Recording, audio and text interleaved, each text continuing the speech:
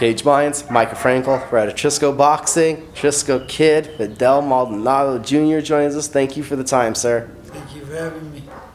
So, you had a loss on the big stage. You came back home, you collected a pair of wins, and now it's heading back out to Palm Springs, California, a big stage. And Art H, who I'm not going to try to even murder his last name by saying it, opponent standing in front of you, 17-2-2, I believe. How much of a step up in competition is this for you? Because last fight, Michael Clark didn't look like he wanted to be there after he felt one punch from you. He has a big step up. This guy's never been stopped. He's right in front of you, right in front of your face. So I'm expecting a tough fight, but that's what we're working for.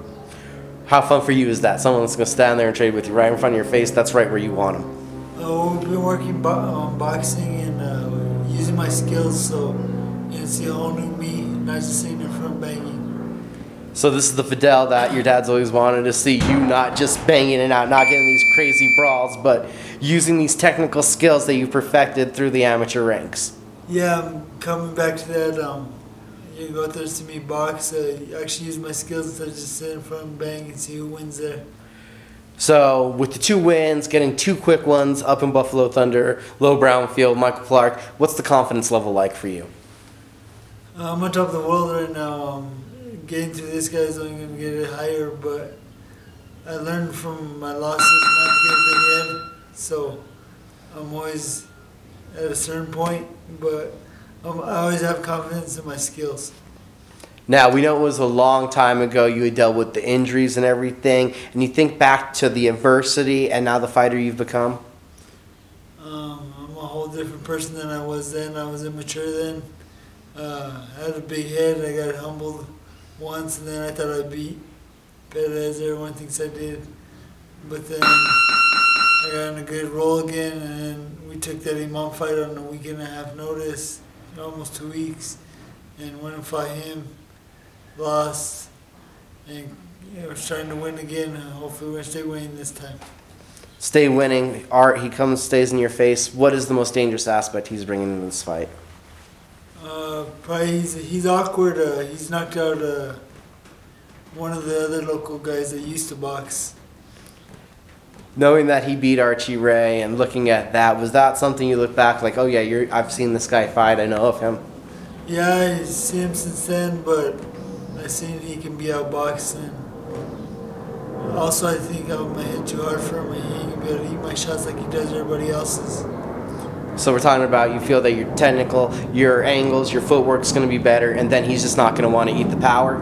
Yeah, once I get him stepping back, I don't think he's going to last that long. And then, like we said, it was here locally. Does it feel like you're getting back to a big show? This one's out in California, another big main event for you? Well, I'm the co-main on Estrella TV or something like that. It's a Spanish channel. But yeah, I'm getting back up there. I'm going to work my way back up to the main event. And what do you feel is, why is it the right time now for you, for Fidel Maldonado, to make his run, to put everything together to get back towards a world title? I'm starting to mature, starting to come into my prime, and I'm having the best years right now coming up, so everyone stay tuned. And then we also know that you got the other work in line, the barber shop. So instead of cutting people up with those punches, how's cutting hair doing? Cutting hair is fun. I also have my brother, Rec Barbarian, out there helping me out. And it's fun to get to meet a lot of different people, and it also helps with my boxing, helps me get more fans. And then we talked about we're here at Atrisco Boxing, and we've seen the gym blowing up, the biggest boxing gym in New Mexico right now, easily with all the guys. What else has it been like for you seeing this, growing at your home, growing this so big and getting it so recognized with everybody doing work every weekend, it seems like?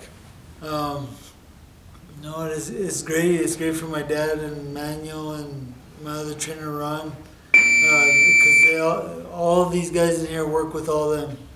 So from working out to working out in the mornings to working out at night, we're all helping them. Even me, to help out with like little things like, hey, don't do this, or you should try this, and they'll do it with me. So we all help each other out. It's a good thing.